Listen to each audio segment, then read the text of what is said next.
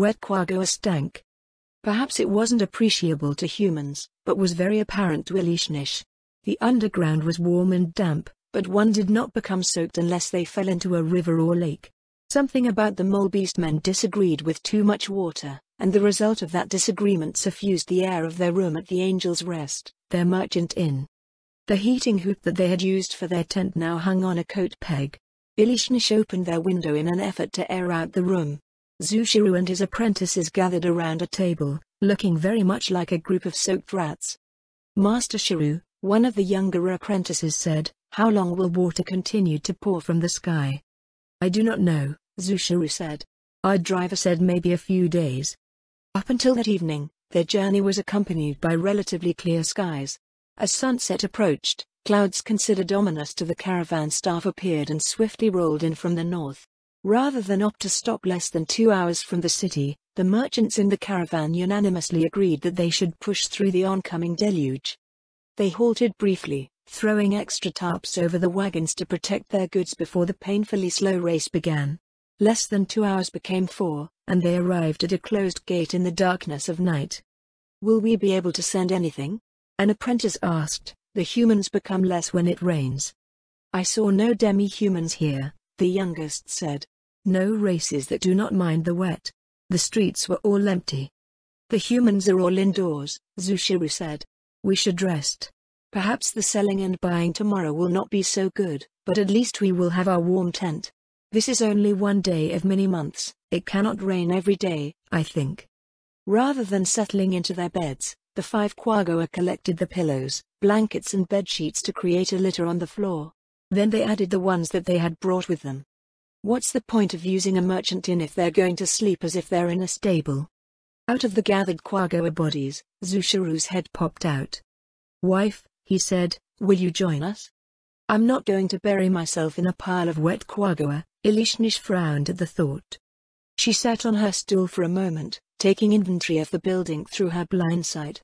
Though the rooms on the second and third floors were hired by members of the caravan, most of them were unoccupied. It appeared that the majority of the patrons were gathered below.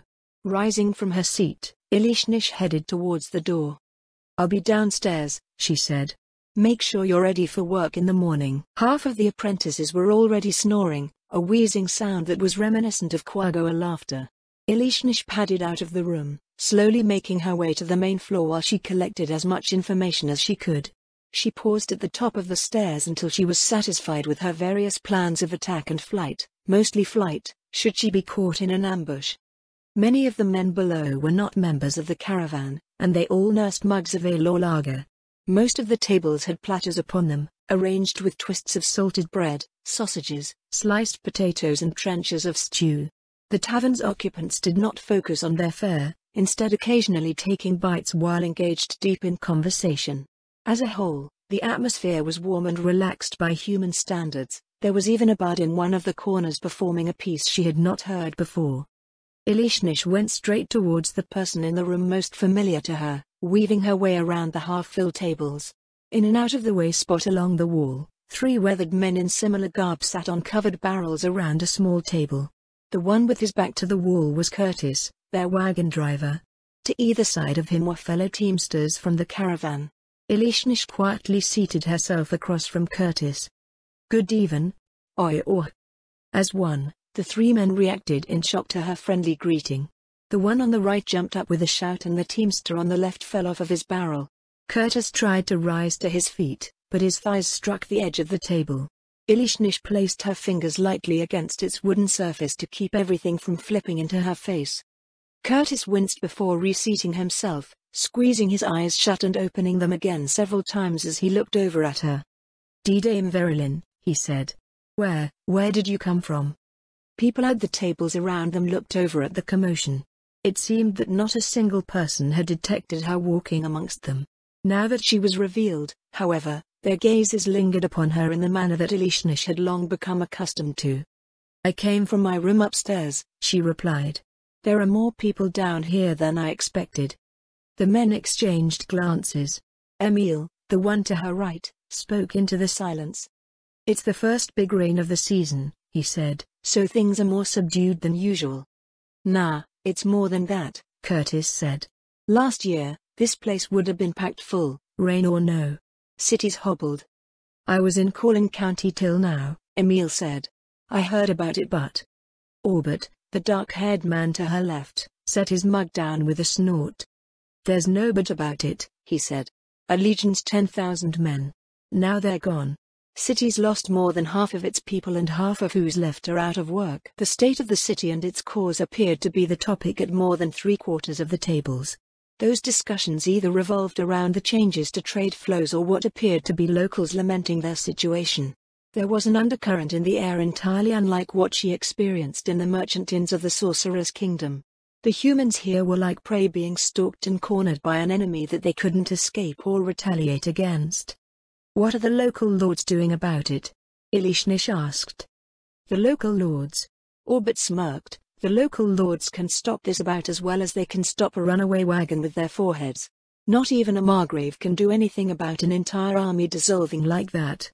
That fancy academy education doesn't mean shit against this, Curtis agreed. This is violence, pure and simple, no different than a dragon wiping out half the city. Orbit popped a slice of sausage into his mouth with a satisfied look. Amongst their many strange behaviors, humans had a way of lumping their collective ire together and directing it towards the people in power that they didn't like. This was done out of earshot of said people in power, of course. They were equally generous in their praise of those people in power that they did like, even those who did not garner any benefit from their rule. Ilishnish was one of the latter, so, naturally, nothing they said against aristocrats was meant for her. The great house here was attainted, wasn't it? Emil asked. I guess, Orbit shrugged. I don't keep track of how many nobles that bloody emperors added to his tally.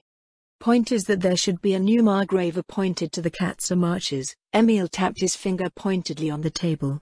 There are all the little nobles working here, too. Hell if I know, Orbit said around a mouthful of potato. Go find a damn noble if you're so worried about it. It sounded like something the Ministry of Transportation would want to know about. Lady Sheltier hadn't instructed her directly on what sort of information she should be collecting, but Lady Wagner had. There was a long list of topics and things to look out for, most of which she had no frame of reference for. She wouldn't be able to make any associations to them even with her notebook listing what they involved. Is there a way to do that? Ilishnish asked. The three men looked up from their meals at her. Finding a noble, I mean. Curtis casually gestured past her with his knife. Half of the locals trading here are likely representatives from companies owned by nobles. I bet you their tongues'll start wagging the second you sit down with any of them. I suppose I should give it a try, Ilishnish said. Before she left the table, Ilishnish called a barmaid over and ordered a round of drinks for the three teamsters. She didn't like parting with coins so readily, but Lady Wagner had instructed her to do this whenever people rendered a useful service for her. Rather than find the nearest free merchant to strike up a conversation with, Ilishnish extinguished her presence and settled against an empty stretch of wall. The tavern patrons quickly lost track of her and Ilishnish filtered through their interactions, observing the placement of bodies and items in an effort to discern customs and patterns of behavior. With many finished their meals, conversations had switched from casual chatter to business dealings. The merchants either all knew one another or there was some visible indicator as to what they were interested in. Once in a while, a bargain would be struck. Sometimes, negotiating parties would leave to examine goods or head over to the local merchant guild. A common theme quickly became apparent: the number of locals looking to sell goods far outweighed those looking to buy. Many were attempting to unload the city's surplus on those passing through. Some goods, like rope, fabrics, curatives, certain tools, various parts and foodstuffs, changed hands quickly. Others, such as weapons, armor and magic items, struggled to find any interest. The goods that found their way into the hands of the locals consisted of mostly mundane things like lumber and, no, it was all lumber. Lumber and timber. With the demand for wood used in the construction efforts of the Sorcerer's Kingdom finally abating somewhat, exports were beginning to undercut the foreign markets nearby. These purchases were made with mixed expressions. With things as they were, people were glad to have cheaper firewood for the winter, but it also spoke of greater changes to come for the region's markets. She noted no merchants looking for precious ores or gemstones, so she wouldn't need to drag Zushiru out of his litter. 2 hours later, Elishnish was finally confident enough about how things were done. The number of merchants had thinned out in that time and the number of locals that used the location to socialize increased. Elishnish stopped concealing her presence and walked over to a short and rather depressed-looking merchant who remained. The crowd collectively turned their gaze upon her as she went by, and the merchant was no exception. His jaw dropped open when he realized that she was about to take a seat at his table. His breathing quickened and his face grew flushed. Beads of sweat started to appear on his brow. Elishnish hoped that he wouldn't explode. "Would it be all right if I made some personal purchases?" she asked. Oh, of course." The man managed to stammer out as he extended a hand. "Orson Orwell." "You are most welcome, Miss Dame Verilyn," Elishnish replied, leaning forward to delicately clasp his hand. "It's a pleasure to make your acquaintance, Mr. Orwell." Elishnish waved over a barmaid, ordering drinks for the two of them. She wasn't sure what she would have, so she ended up requesting the same thing that Curtis had. While she settled into her chair, the merchant's eyes followed her every movement. When they met with hers, he turned his head away with a nervous expression. "It's all right, Mr. Orwell," Elishnish smiled slightly. "I'm a bard, I won't mind if you look." He only grew more flustered at her reassurance. Elishnish hoped that Curtis was right about being able to gain information. This human only seemed ready to breed. The barmaid returned with 2 foam-topped tankards, and Elishnish reached out to cradle one in her hands. "You are a dealer in magic items, yes?" "Why yes, that's right." Mr. Orwell fingered a pin on his left lapel. "They're conveniences, really, surplus items for daily life in the legions. Was there something in particular that you were interested in, Dame Verilyn?" With the prospect of a sale, the merchant seemed to gather himself somewhat. He sipped at his drink, brushing away the foam from his meticulously trimmed mustache. "My party will be on the road for several months," she said, "so it occurred to me that I should look into purchasing several things. To begin with, an item for cleaning." "Ah," Mr. Orwell brightened. "It's the perfect time to look for something like that." He reached out to open a large bag on the seat behind him, producing a white towel. Though it appeared to be made out of wool, it was substantially more valuable to both her draconic senses and her appraisal skills. The merchant unfolded the item, which was roughly 150 centimeters long and 50 centimeters wide. "This is a trooper's towel, a magic item that can cast the clean spell 3 times per day." "Does it have any restrictions?" "Anyone can use it.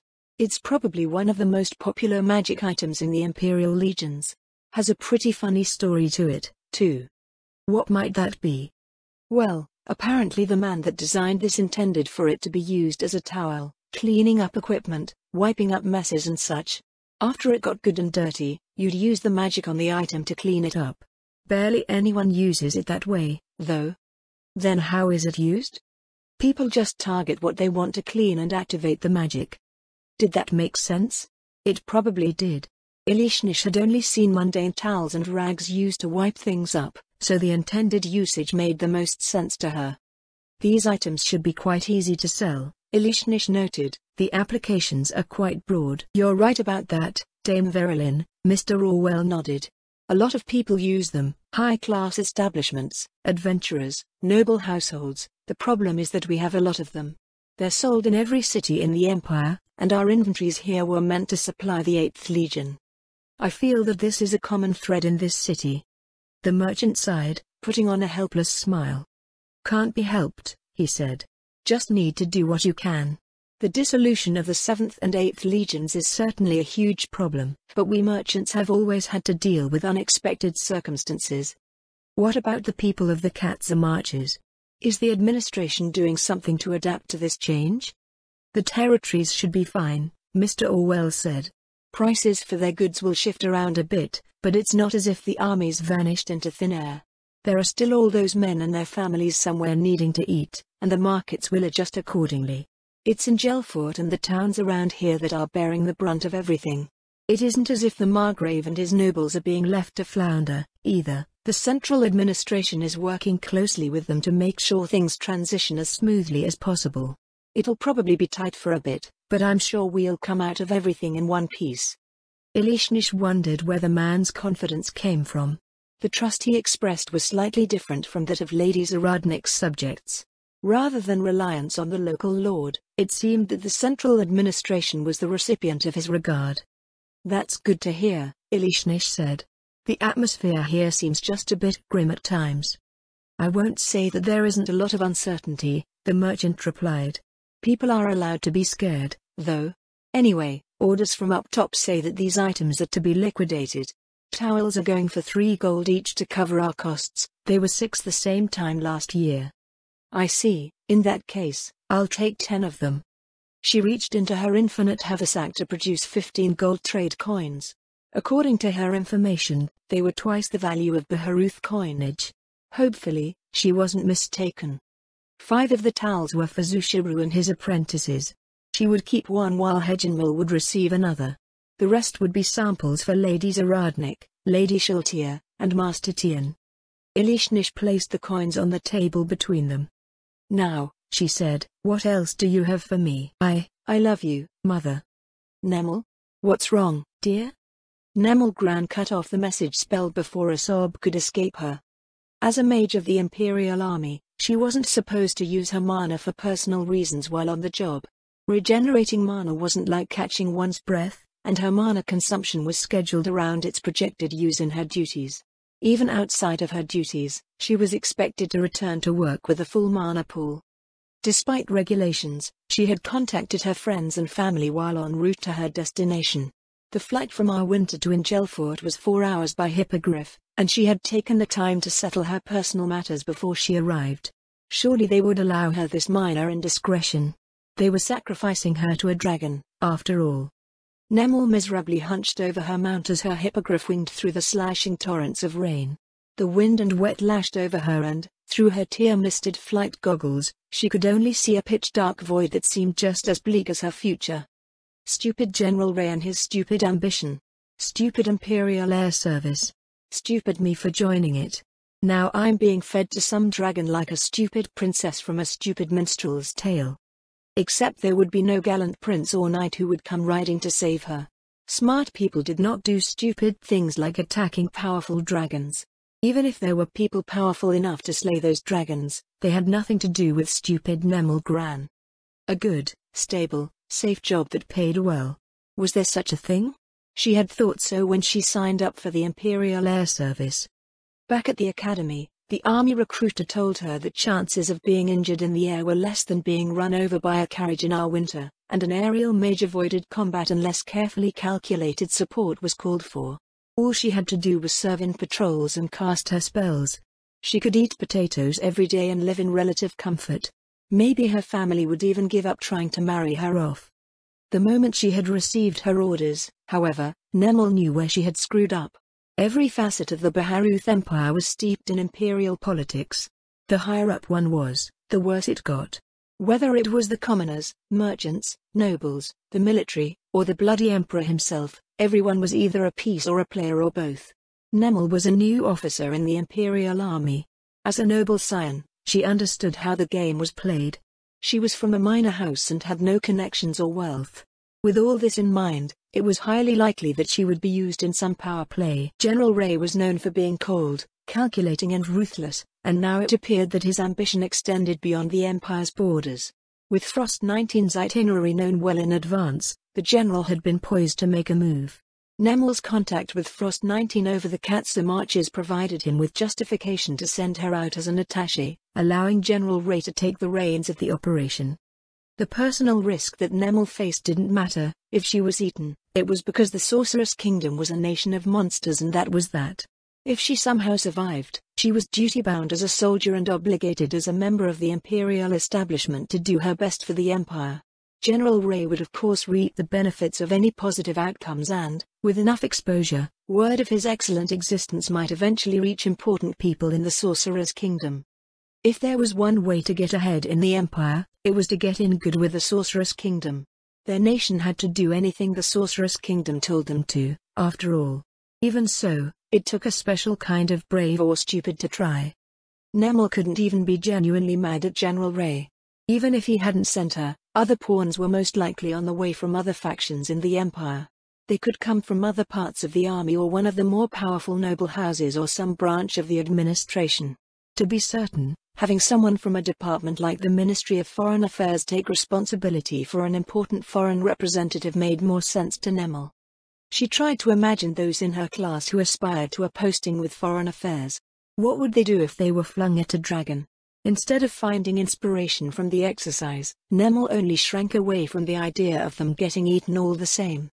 It was still pouring when she arrived at the Angelfort Aviary. She walked her thoroughly soaked and grouchy hippogriff inside and handed him off to the beast tamer on duty.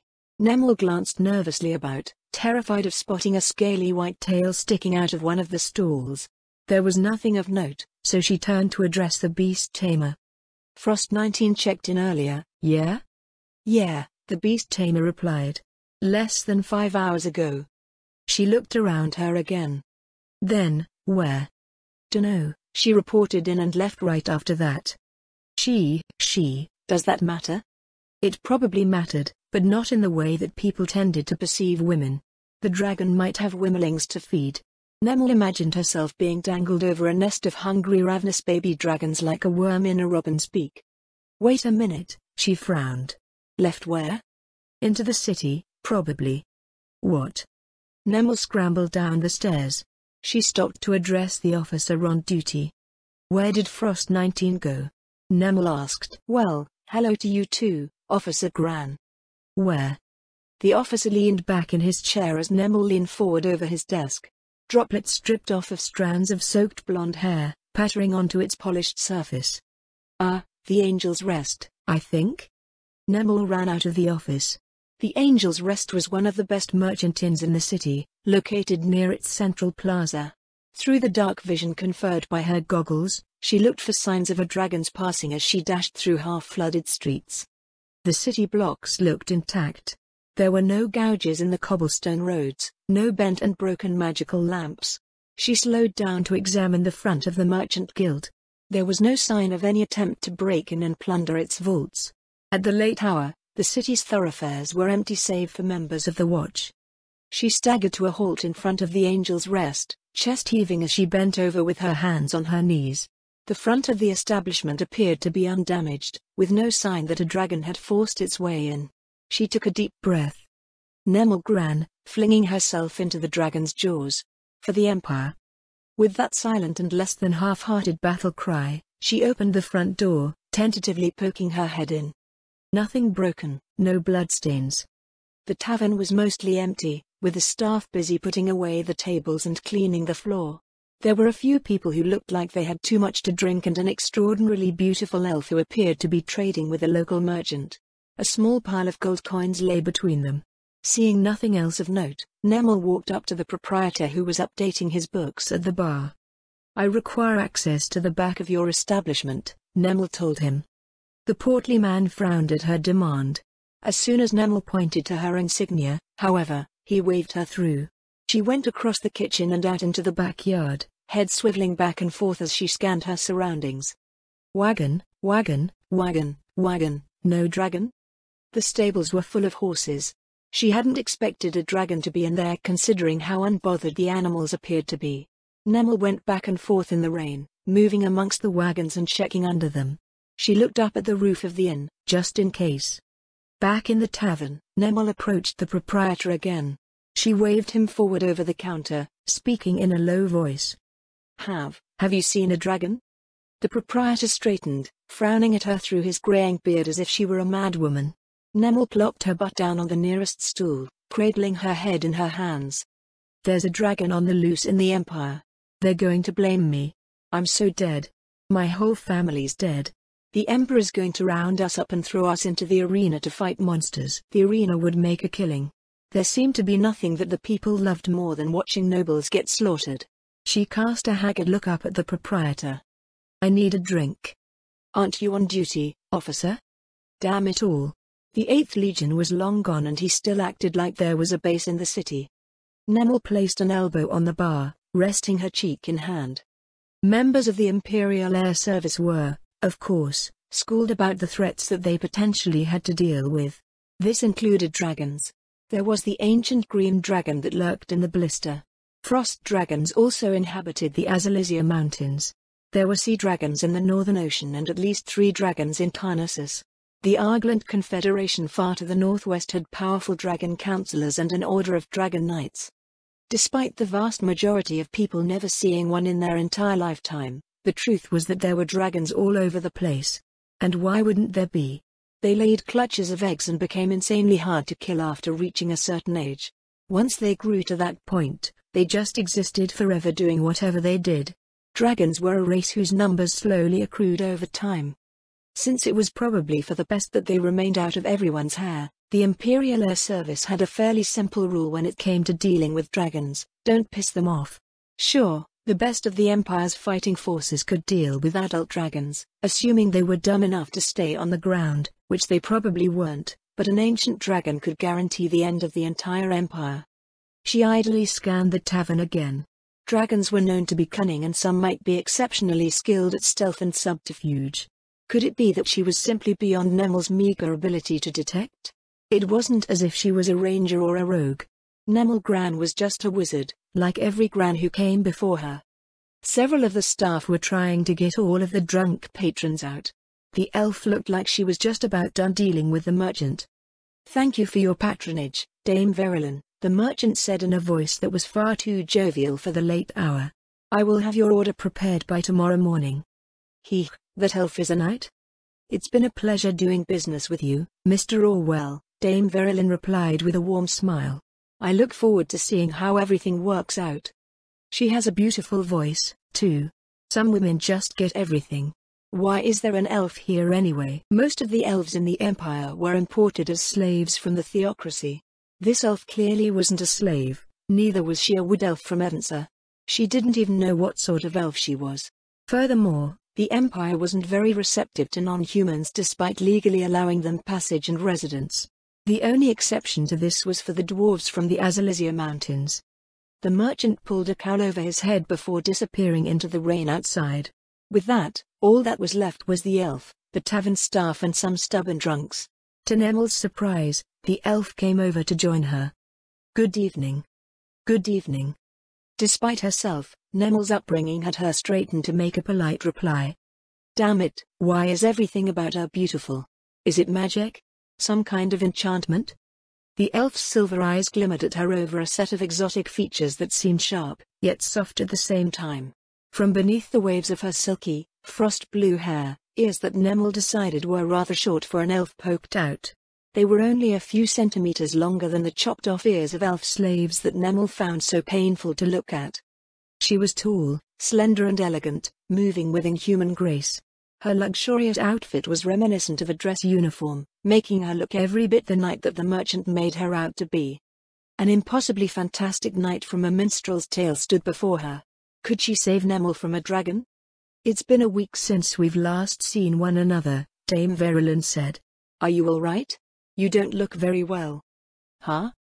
I apologize for my rudeness, but I cannot seem to recall our meeting before." "You're the mage from that patrol last week, yes? Either that, or there is someone who looks exactly like you." "Patrol, last week?" Highway patrols flew over thousands of merchants and travelers every week. As distinct as the elf's appearance was, Nemel wouldn't have taken any particular note of her, even through her magical goggles. Aerial patrols focused on detecting threats to traffic and rural settlements, as well as coordinating with ground forces in the territory. There was also the fact that most people on the ground wouldn't notice an air patrol thousands of meters above their heads, or even think to look. Highway patrols didn't conceal themselves as potential miscreants actually looking out for them would be deterred from their activities, but it would still take an individual with substantial detection abilities to notice them casually. She couldn't discern people's strength at a glance like the Imperial Army's scouts, but there was not even the slightest sense of personal power radiating from the elf at all. Yes, it was just over the border to the southwest of here. Nemel's eyes slowly grew wide as what the elf was saying slowly sunk in. Dame Verilyn could only be referring to one thing. Did that frost dragon have a rider? There was no way to tell from below. No, if Dame Verilyn was the rider, then she would have seen the frost dragon in the aviary or during her panicked search. She glanced over at the inn's proprietor, but the man had disappeared somewhere. "It's late." Dame Verilyn looked across at Nemel with her arresting gaze. "Perhaps you're tired? Humans usually rest at night." "I'm exhausted." "No, I'm Nemel Gran, an officer with the Imperial Air Service. I've been sent as a liaison, or an attaché. Anyway, I look forward to working with you, Dame Verilyn. She lowered her head unsteadily. Did she screw up? Going by how the merchant was treating her, Dame Verilyn was a knight, a bona fide I have a fief knight, not the type of honorary knight found in the Imperial Army. Should Nemel have instead introduced herself as a member of the nobility? It was more correct to introduce herself as a member of the Imperial Air Service, but aristocrats varied widely in what they considered significant. Sometimes, introducing oneself professionally would have one treated with the respect accorded to the institution they represented. Other times, they were dismissed as a rank-and-file nobody. I see, Dame Verilyn smiled. In that case, it's a pleasure to make your acquaintance, Officer Nemel Gran. Eh? I'm saved? Was I worrying over nothing? Since we'll be together for the next little while, Dame Verilyn extended a slender hand. Please come and join me in my room. I would very much like to get to know you more intimately. Before she could think about what was being said, Nemel placed her hand in Dame Verilyn's. The Dragon Knight led her gently up the stairs. Nemel followed without resistance, a stupid smile on her face. Wait. Wait. What's going on? If one were to ask Nemel whether she preferred men or women, she would have answered men without a moment's hesitation. The elf holding her hand, however, was so supernaturally attractive that anyone would easily and happily fall for her. Looking up at the elf dragon, Nemel sighed in helpless resignation. She was going to be eaten, after all. Nemel barely lasted a half hour. The dragon was simply insatiable. Nemel was helpless, she could only respond to Dame Verilyn's thorough exploration. The frost dragon in elf form did not show even the slightest sign of fatigue, but Nemel was thankfully released with that same enchanting smile that had captured her from the moment they had met. Nemel wobbled over to her bed, but sleep was not so easy to achieve despite the night's ordeals. One might have surmised that it was because she was sharing a room with a dragon, but it was actually because they were sharing a suite with 5 giant rats. She hated rats. So long as there was food and a place to hide, they somehow materialized like creatures conjured on demand by the world itself. They were dirty and left droppings everywhere. They made unsettling noises unseen and could appear anywhere. They got into the stores and devoured her precious potatoes. This hatred for rats was to the degree that the very first spell she had learned was Magic Arrow at the age of 8. Magic Arrow flew unerringly to its target, passing harmlessly through any obstacles to deal enough force damage to kill the disgusting rodents. It was the perfect spell to slay rats, and Nemel Gran transformed into the fearsome arcanist who defended the grounds of Gran Manor. Her valor was to the degree that she had even impressed her childhood friend, a boy that she still fancied to this day. They had attended the Imperial Magic Academy together, though he had enlisted with the Imperial Army's ground forces with aspirations to knighthood. Still, her ability to obliterate the filthy rodents brought little comfort. There were always more than a little girl had mana to deal with. It was a battle that she could never truly win, and eventually, they would have their revenge. As a child, no, even now, she imagined them sneaking into her blankets and nibbling away her ears and toes and fingertips while she slept. Once, after a particularly terrifying nightmare where she fought against an endless tide of giant vermin in the dark places of the city, Nemel had awakened with a scream and ran tearfully to her father. When Lord Gran had finally coaxed an explanation out of her, he gave his youngest daughter the most incredulous look and shouted, "Absurd." "It's not absurd, father. They're real." This was her final thought before her eyes closed to the sound of the dragon's beautiful voice. Another voice stirred her from her sleep. "Wife, there is a human in my bed." Why is there a human in my bed? Because she walked over and fell asleep upon it. Nemel opened a cranky eye and immediately regretted it. Not 10 centimeters from her face was a nose with twitching whiskers and a face full of big, pointy teeth. She leapt up onto the mattress with a shriek and pointed a finger. "Magica." Dame Verilyn gently took Nemel's hand in hers. "Good morning, Nemel." And just like that, her spell was interrupted. Still, Nemel calmed at the sight of Dame Verilyn's warm smile. Good morning. Did you rest well?" Dame Verilyn asked. "I was perhaps a bit demanding of you last night. If it is required, you may rest a while longer." "No, it's fine. Now more aware of her surroundings, she noticed the overcast skies through the window. "What time is it?" "It is 3 hours after dawn," Dame Verilyn replied. "The early morning markets should be closing now, so Master Sharu's apprentices should be readying his stand for the day." Nemel usually rose before dawn. Highway patrols started about an hour before traffic started moving, so she had to ready herself quite early. She had retired late last night and she had woken up even later. Her sleep had been strangely restful as well, with giant rats on the floor beside the bed. There was no way that could happen. Unless... She frowned, trying to recall what happened. The last thing she remembered was the comforting caress of the dragon's voice. "Did you put me to sleep?" Nemel asked. "You seem to be having trouble," Dame Verilyn answered, "so I decided to lend you some assistance." "But that's illegal." It was technically an attack. By Imperial law, she could face a hefty fine for assaulting an officer of the Imperial Air Service. "If it was unwelcome, I apologize." It wasn't exactly unwelcome. Nemel withdrew her hand, but it would be proper to ask first.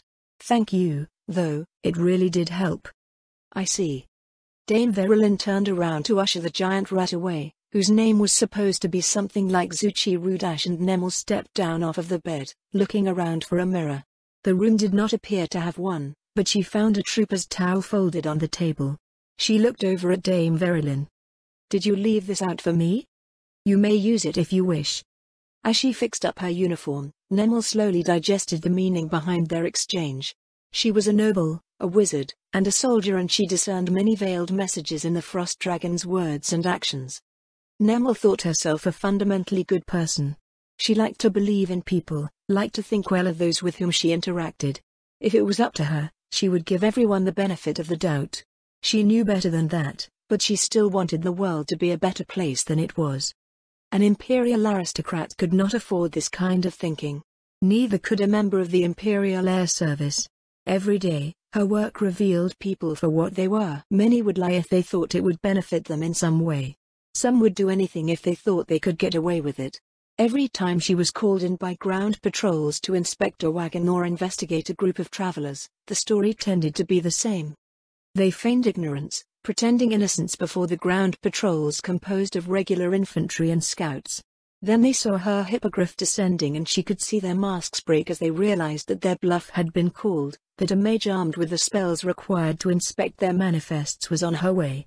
One that could dispel their flimsy attempts at deception and communicate with distant authorities to investigate their identities and activities.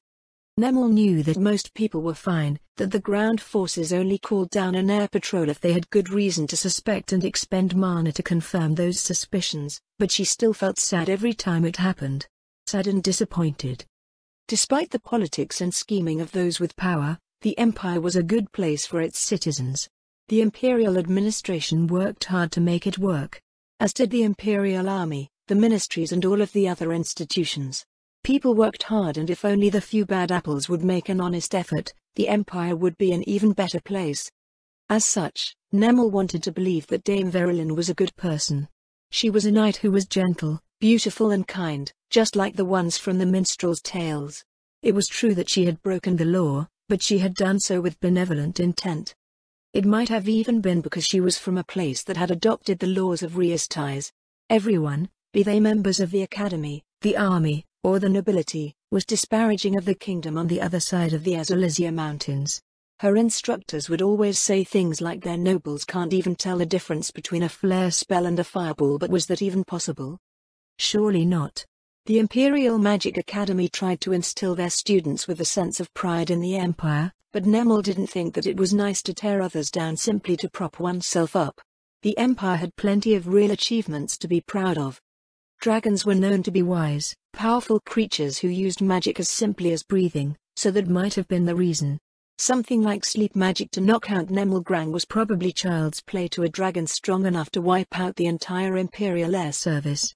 This thought brought her to the other, darker side of things that she didn't like. Everything that Dame Verilyn did could be interpreted as an exercise of power. She was an official from the Sorceress Kingdom, a nation of monsters ruled by an undead sovereign. Nemel had heard the stories of the Sorcerer King and his spell that had massacred the poor royal army of Reastais. That same Sorcerer King then went to fight the Martial Lord in the Winter Arena and won. He was an arcane caster just like her, damn it. The Emperor had capitulated shortly after, and now the Empire was a client state. The Sorcerer King and his representatives were absolute. This was a matter of imperial law. A commoner might turn around and say Dame Verilyn isn't representing the Sorcerer King, but it didn't work that way. In any nation, an official was an individual invested with certain powers. Those powers ultimately stemmed from the head of state or governing body, so an official of the Sorceress Kingdom represented the power of the Sorcerer King. It was not a relationship that any noble in their right mind would take lightly. Dame Verilyn might have broken the law to see what the Empire would do about it, and Nemel didn't know what the correct answer was. If Nemel didn't arrest her, it would make the Empire look weak. Not weak in terms of de facto power, but weak in the sense that they would be seen as a nation that did not possess the will to uphold its own laws. It would be a blow to imperial prestige and the Empire would fall in the Sorceress Kingdom's estimation. If Nemel did try to arrest her, Dame Verilyn might transform into a frost dragon right inside there saying ho, it seems the Empire doesn't take its subservience seriously and fly off to destroy the entire nation. Dragons were known for their pride and it was entirely possible. Nemel Gran would be responsible for the destruction of the Baharuth Empire and the death of over 8 million innocent souls. This was too big for her. What did General Ray expect her to do? Well, no, that much was obvious. The general wanted to ingratiate himself with the Sorceress Kingdom, and he expected Nemel to do her part. If the Sorceress Kingdom's representative had been a man, General Ray would have even ordered her to go so far as to seduce the representative and get herself pregnant with his children to create a tangible connection. Children with a monster. Could that even happen? Not that it mattered. She would be told to try again until she was ruined and discarded. Nemel had no way to resist. House Grang was a minor house and they couldn't depose an imperial general. She didn't have any powerful allies to rely on. Many of her classmates were already maneuvering themselves under one faction or the other, but Nemel disliked intrigue and thought to stay out of any power struggles if possible. The only way to win the game was to not play, she thought, but, as she was finding out right now, all that did was make her powerless. Fine, be that way.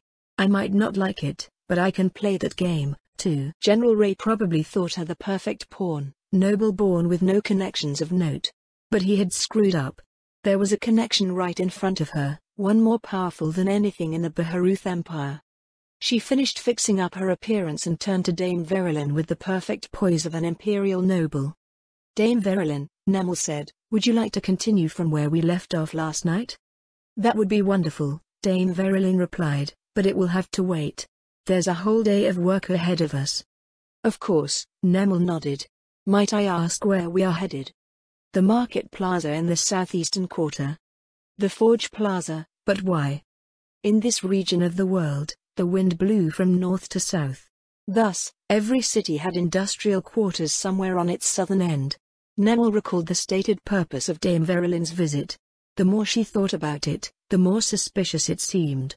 There was no reason for a dragon to be interested in logistics, economies and all that.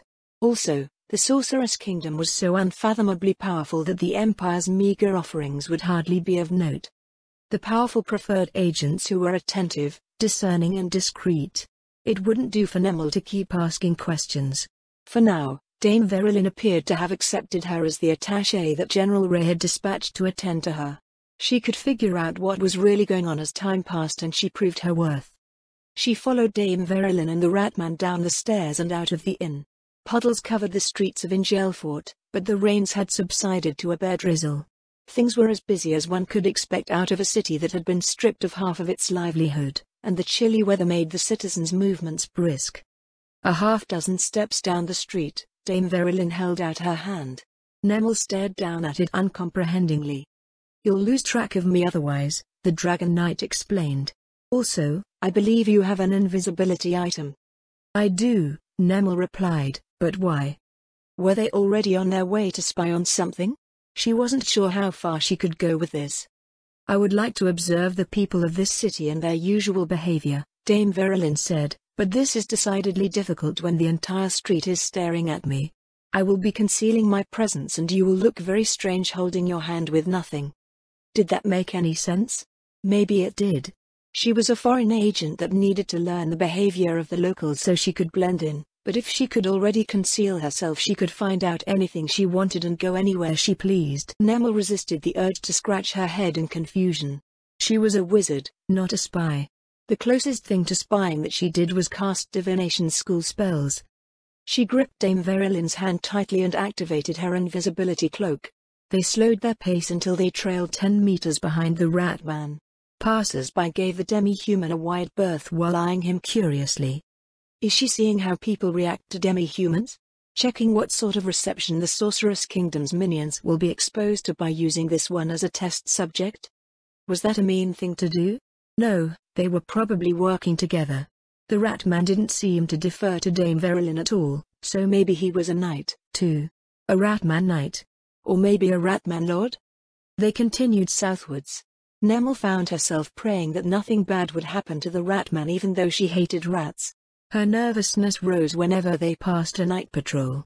Some of the men she knew as she often stayed at the Angelfort garrison while going back and forth on her patrols over the Katza marches. Knights on garrison duty were civil enough, but would that civility extend to non-humans? It wasn't as if non-humans were prohibited from being in the Empire, but they still weren't treated the same way that humans were. That he was a race unknown to the city was fortunate since it probably earned him more curiosity than anything else. If he were a goblin or a skeleton wandering the streets, the knights would have definitely attacked. Fortunately, they made it to the plaza without incident. He came up to the stand where his fellows were working. Master Shrew, one of them asked, "Where is your wife?" Eh? Master Shrew spun around, his beady eyes looking every which way. Dame Verulin released Nemel's hand and the ratman turned towards them. "She is right here?" Master Shrew said. "She was not here when you arrived," the apprentice told him. "Do not be silly," Master Shrew waved a paw, "she has been with me the whole time." Nemel glanced at Dame Verulin.